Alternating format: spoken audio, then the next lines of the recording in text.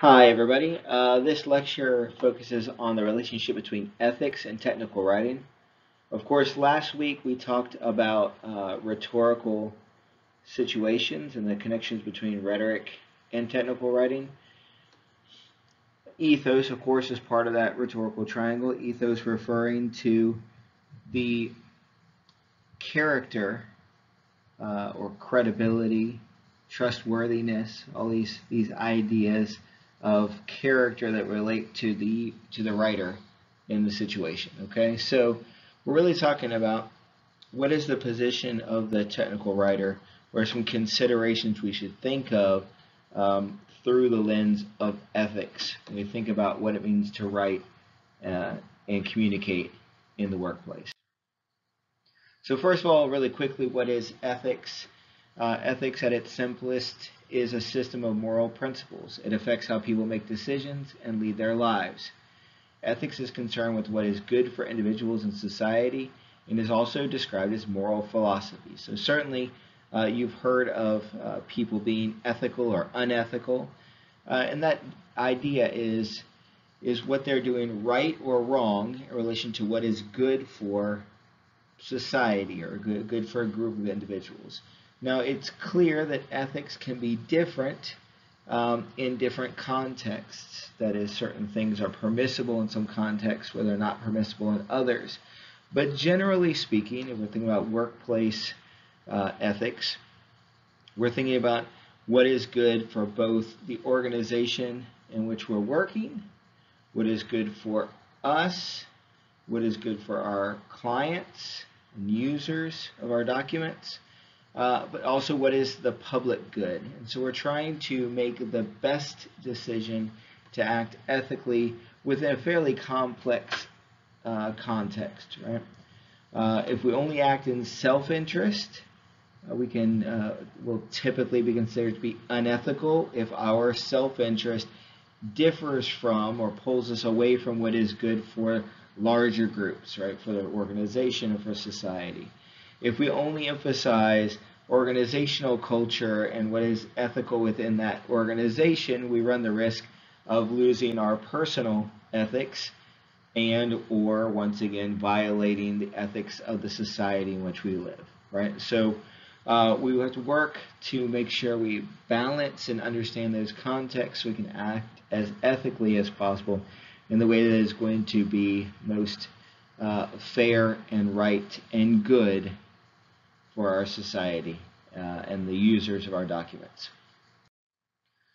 So workplace ethics and ethical communication. Ethical behavior, including ethical communication, involves not just telling the truth and providing accurate information, but telling the truth and providing information so that a reasonable audience knows the truth. In other words, it is not our duty just to make sure that our documents are accurate and truthful, but that they also explain that information in a way that the audience can use and understand it, right? It also means that you act to prevent actual harm with set criteria for what kinds and degrees of harm are more serious than others. For example, someone's life might outweigh your financial damage to your company, right? Your company's success outweighs your own irritation.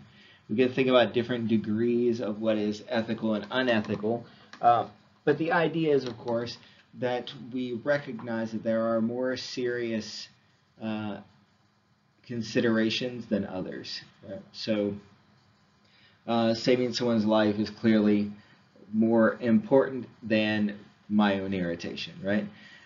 So as a guideline, ask yourself what would happen if your action or non-action or inaction became public.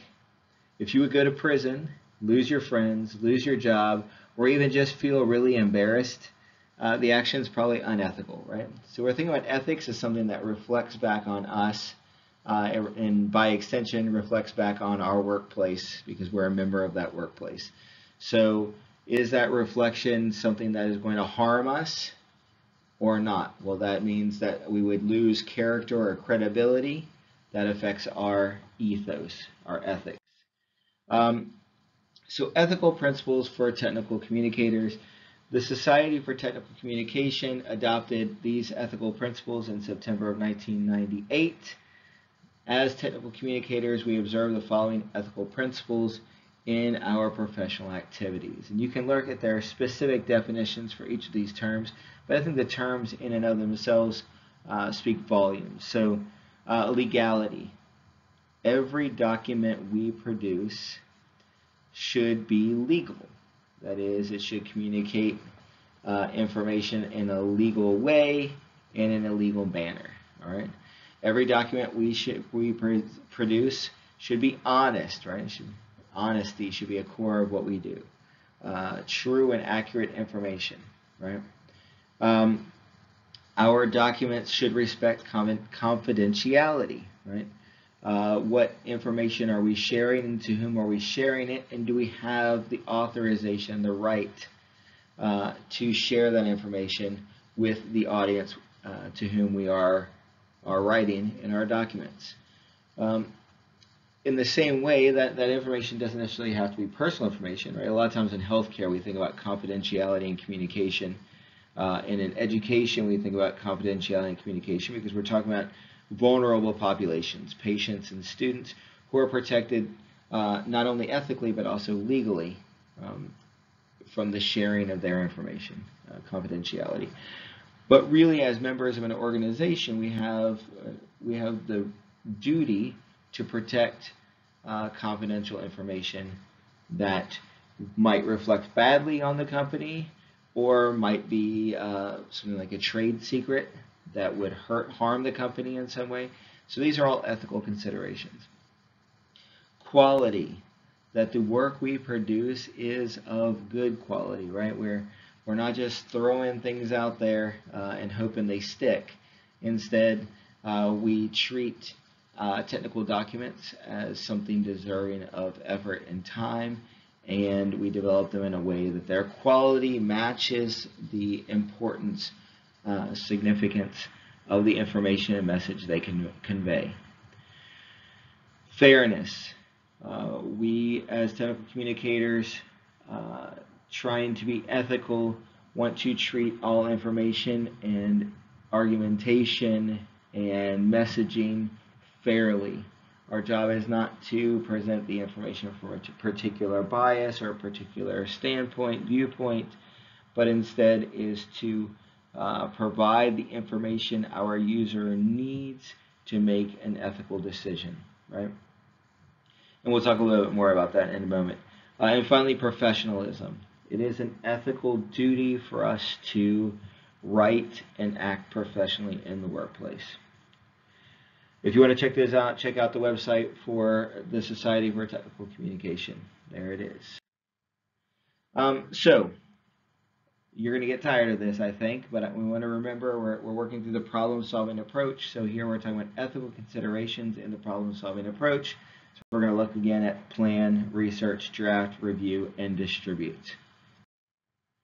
So here are some questions for understanding an ethical situation. In other words, so before we looked at the rhetorical situation, right, and the problem-solving approach, now we're going to look at how ethics might influence that same kind of work. So what is my reason for writing this document? Who is affected by this information and this document, right? So this moves us beyond just the simple consideration of audience awareness and asks us to think ethically, can this information harm anybody? And if so, who will be harmed? Of course, we could also be doing positive things with our document, right? But we want to, as ethical people, want to be really concerned with trying not to harm others, right? What authority do I have in conveying this information? Is my authority going to put me in a position where I have power over other people and they're going to believe what I write or what I say just because I am who I am? If so, I need to be aware of that and find ways to temper that expectation, right? We don't want to abuse that authority to convey a message that ultimately should lead to a decision by the audience, not just following by the audience. What are the ramifications for conveying this information in this document, right? Is this information significant in some way? Does the way we present it need to be different because of the kind of information it is? What response is this document and your choices as a writer likely to invoke? Right? What is there any backlash we can anticipate? People who will disagree with what we're doing. Because if we can anticipate that, then we can revise in ways that will allow us to avoid those kinds of responses, right? And then finally, how does this document represent me and the organization to the user and the general public, right? So if this document is made public, what are people going to think about me as its writer and the organization as my employer? When we think about research, we want to remember to research thoroughly to better understand the issue and avoid potential bias. It's really easy just to find a source that might agree with what we want to say and just stop there. We want to make sure that we take a broad look at the issue, particularly for larger documents that will require us to do a lot of research to really understand the issue and some potential solutions, right? So always err on the side of being a bit too thorough, right? Carefully evaluate sources and accuracy of all research and use research to confirm the accuracy of information. In other words, make sure you're getting good information from reliable resources. And if you have some information of your own that you believe to be true, make sure you can confirm that through additional research. Respect confidentiality when sharing information and ensure informed consent. Informed consent is a way in which we can get permission to both collect data and to use that data in different ways without violating the rights of people who provide that information, right? So if we do some kind of user study or user test, we want to convey that information to a different audience, we need to make sure they understand that the information we're collecting can and will be used in a variety of ways, right, including the sharing of that information. If you're interested in doing research with human subjects at some point in your research career, perhaps for your thesis, then you will certainly need to research more what it means to get informed consent when working with humans as research subjects. And this should seem obvious, but let's make it clear. Do not falsify data, trim data, or cherry pick data to support your purpose, right? So falsify is just don't make it up, right? Trim, don't cut out the results that aren't useful to you, right? And cherry pick, don't just pick a couple of examples that prove your point, particularly if the rest of the data does not hold up to the same results that you would like to have. Drafting. We think about how a writer presents information in a document and how that can affect a reader's understanding of the relative weight or seriousness of that information. So carefully organize and arrange information for appropriate and ethical emphasis on the most important information. Don't hide really important information in the middle of a paragraph. Don't create bubble outs with really unimportant information that might make people think it's important information. Think about how the way we arrange and organize our information does create a sense of emphasis for the reader and says, these are the most important things. Okay, things like headings, things that get graphs and charts and illustrations of different kinds, right? Which leads to the next point. Use visual information, like graphics, ethically. Be careful when you're creating, and we'll talk about this more when we talk about visuals, but be careful when creating charts because we don't want a chart that leads to misinterpretation of the data, okay? Do not overemphasize or suppress information. Give audiences all the information necessary for them to make informed decisions. And this is something we see a lot when we look at inexperienced writers who are trying to make an argument. They tend to pick out a number of sources that support their position and maybe just one that they argue against. In doing so, it makes it seem like, well, everybody agrees with that person except for this one outlier. And it's not an ethical choice if it's not true, right? So make sure that when you do your research, you get all the research you need on various perspectives on the issue, and then you share that in a fair and balanced way with the audience. Finally, identify sources that inform your document. Presenting others' work without acknowledgement is unethical and amounts to stealing, right? And you've all heard the word plagiarism before. But really, in this case, we're not always just talking about plagiarism where we're actually stealing something, but also making sure that people who want to use your document, particularly longer documents that include a lot of research, can consult that original research on their own if they want to research the issue further. Review. Remember that even the slightest change to a document can change or obscure the information being conveyed. So be clear in your goals and make sure all parties understand the extent of the revisions being made. Now, oftentimes you'll be working in a team as a technical writer, and it will come back to you some form of the document, and your final job is to edit that down and make it as perfect as possible. But just because that is your primary responsibility in this task doesn't mean you get to do it on your own and without advising others in the group, right? So because something as simple as changing one word can change the tone and the meaning of the message. Be aware of your own and your organization's biases. Just because you believe something to be true doesn't make it true, and we tend to believe sources and research that support our positions already. So we have to be as open-minded as possible, even within our own organizations, not get caught up in organizational culture and our own personal biases. One way to work on that is not to be afraid to engage outsiders for feedback. So who can we look to outside of our organization, people who are maybe different from us, people who are potential users, to get feedback before we send it out to the general public. And of course, edit carefully. As you think about distribution, and this keys in with our first lecture this week, think about how easy it is nowadays to participate in what we might call soundbite culture, and that is either taking a really complex idea and oversimplifying it, or even just taking a message, pulling one fragment out of it, and reproducing it on its own without context. So because technology allows for easy and rapid circulation, consider both your own accountability and what others can do with your documentation. So how can you think about the way you're distributing and publishing your information, and how you can maybe reduce the possibility for it to be misused? Some key ways you want to think about that: email, anything you send that's digital, things like email, are then easily forwarded on or replied and CC'd to other people, copied or blind copied to other people.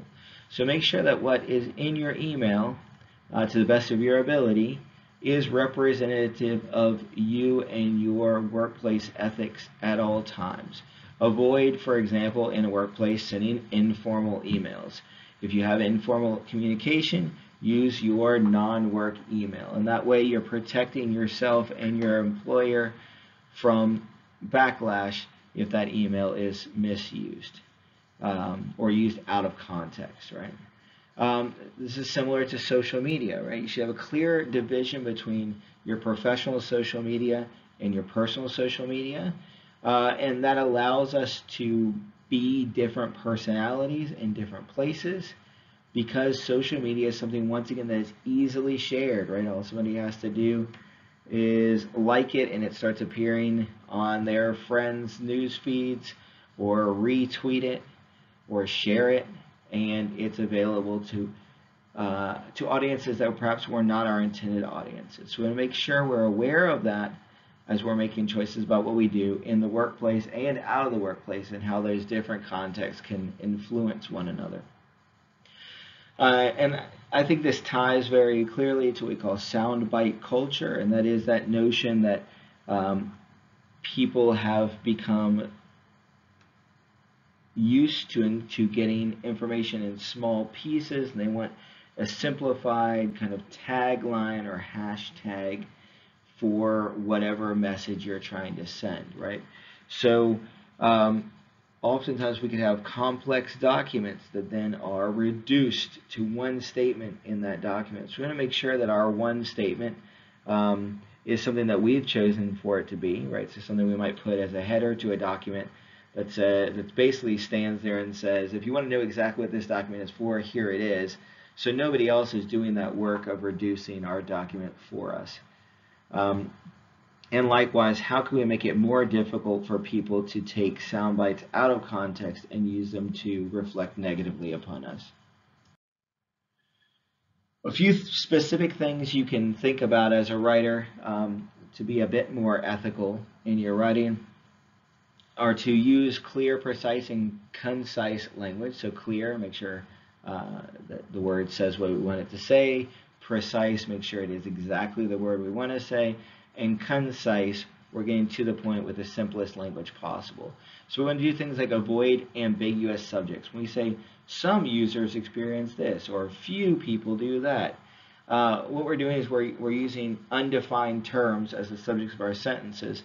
And it's not really an honest and fair way to communicate information, right? If we know exactly how many people are impacted by it, we should share that information. We want to avoid the passive voice in technical writing. And passive voice is, of course, when the object is doing the action rather than the subject doing the action in a sentence. So, typical sentence for that, the boy hit the ball. That's active voice, right? The boy is our subject that does the action of hitting the object, the ball. In passive voice, we would say something like, the ball was hit by the boy. And in that construction, of course, we can still make out who is the subject and the object, who actually did the action, right? It's not as complex as some sentences. But passive voice can sometimes be used to obscure who is responsible for an action.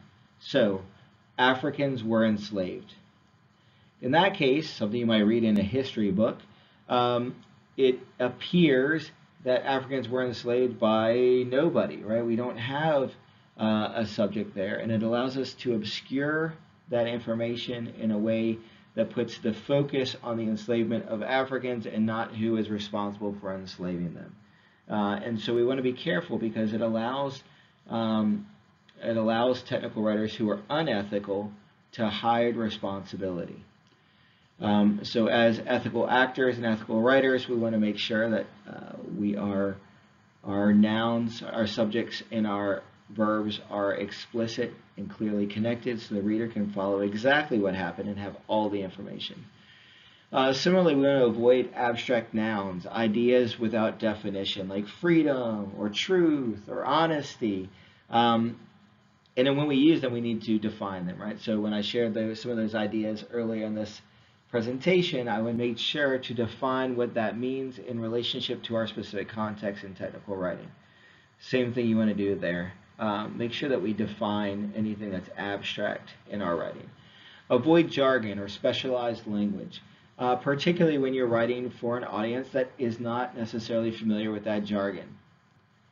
Use commonly confused words carefully. If you know you have problems with a particular set of commonly confused words like effect and affect, make sure that you take the time to learn that difference, right? It's a good habit to keep a list of your common problems, whatever they are, and double check them in your own writing before moving forward, or rewrite to avoid them altogether. Use contextually acceptable inclusive language. So avoid sexist or biased language. Not all biased language is sexist, right? But saying things like, she was a lady doctor, by adding that lady there, that's an example of sexist language. And some of you think, well, who would write that? You might know people who would say or write that, right? And if not, then you're doing great, right? But be careful about using only gendered language when gender isn't required for the sentence to make sense or to apply to the situation. Avoid using stereotypical terms when you're talking about other people. Good practice is to call people what they want to be called.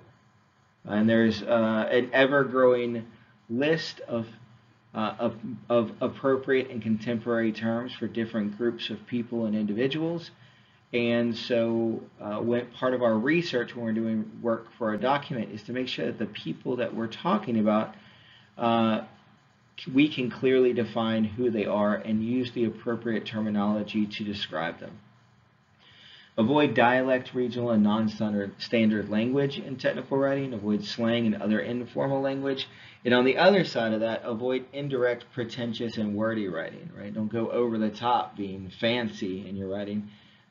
Use the simplest, most neutral terms we can to express what we want to express in a way the audience will understand it most clearly. Now, does that mean no technical writing includes non-standard or regional or slang? Well, of course not, right? And that's why we want to think about context. So what's contextually acceptable in our situation? Finally, use appropriate and correct grammar. Punctuate correctly and for effect. Think about how our grammar is something we use to emphasize ideas and to demarcate different ideas. Be aware of parallel and complete structures, right? That when we're writing complete sentences, they are sentences. When we're making lists of things, particularly like we do in technical writing a lot with bullet points, that they are in the same structure. So they are parallel to one another. And we'll talk more about each of these specific writing issues as we move through the course, and we'll be practicing a lot of them. But this is just to get you thinking about how even word choice and language choice can be connected to something as big as ethics. All right, well, thanks, and if you have any questions, let me know. I'm always here to help.